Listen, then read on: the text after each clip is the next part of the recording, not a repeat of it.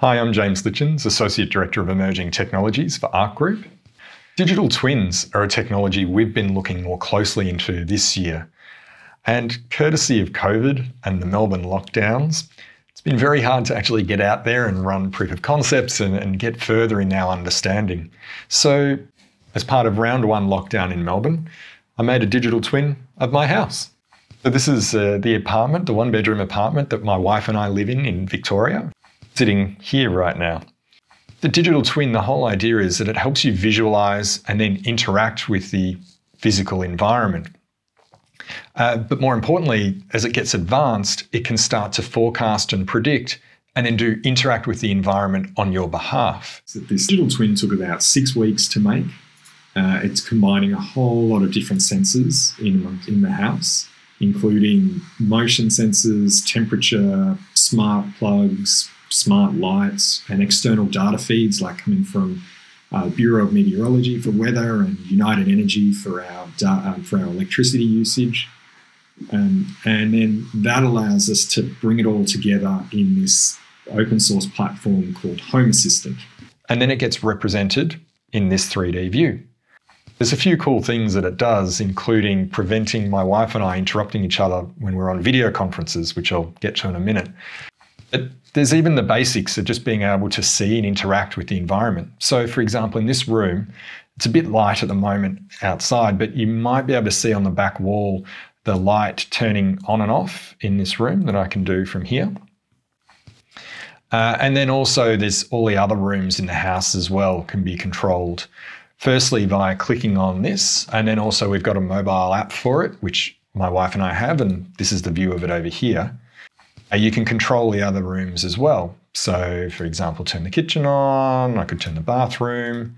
Digital twin's been really handy from the point of view of our energy usage in the house and making the experience not only cheaper, but nice, more pleasant. So there's a bunch of motion sensors in the room. If I move around, you should see this little dude light up in a second. So if I wave my arms around, it should go yellow, which is good. It still works. That's really handy because now that the digital twin knows where we are and when we're moving around the house, at night time, it can turn the lights on and off automatically. We don't turn a single light switch on in the house. And not only that, in the early evening, it can be quite bright light, but as it gets later and it's getting closer to bedtime, it's more relaxed and lighting to suit the mood. And also overnight, the number of times I've stubbed my toe or tripped on something, that's now solved because the digital twin detects when I'm moving around the house at night, overnight, and turns some of the lights on in the rooms just really, really dim, especially in like the little kickboard level at the bottom of the cupboards, just to light up the floor enough to make sure I don't stub my toe. So having a feed of our energy costs has helped us manage our running costs while we've been in lockdown, and also especially during winter when it's a lot more expensive to heat and run a house. Our heater is one of those portable oil electric heaters, so they're quite expensive to run. But the digital twin can help us do that. Not only have we got a view of how much power it uses as it heats up and turns off and the thermostat and everything, you can also control it, like you can see here. That ability to control it, the house can now start to be a bit more smart about it and control it for us.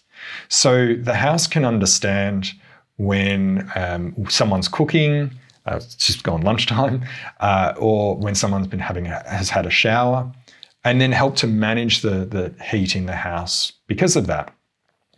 The other bit where it's been really powerful is safety. So that oil heater, there's been a few times we've forgotten to turn it off, especially at night. And now the digital twin can detect that and turn it off automatically for us and give us a notification on both my wife and I's phone to give us a slap on the wrist to say, be a bit safer.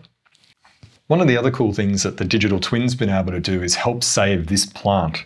In our front courtyard, we have some bamboo that has been great, except it went very yellow because we'd always forget to water it. So what we were able to do is with the digital twin was put in a watering system, but also not just to be able to automatically turn the watering on and off, but to monitor how damp the soil is, to know that when it's dry, it actually needs to be watered. And then when it does detect that it's dry, it'll turn on the watering system, and then obviously keep the leaves all lush. But then there's the other end of that, is that it can be overwatered, especially when it comes to rain. And with Melbourne, rain's so frequent and all over the shop. So this can actually tap into the weather feed, and if it's going to rain, it can delay watering it until it's going to need it. So this area for me was around washing.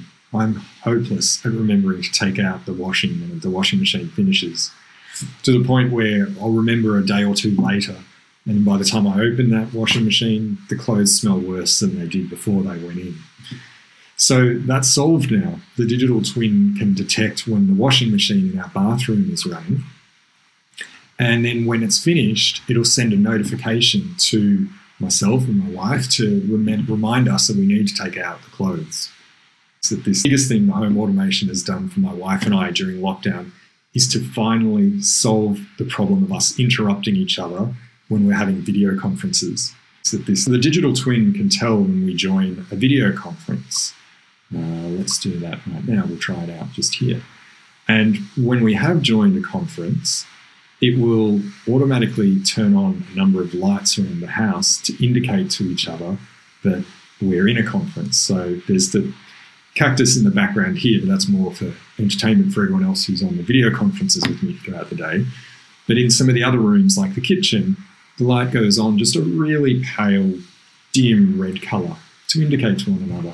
And now that's all but stopped us interrupting each other on video conferences.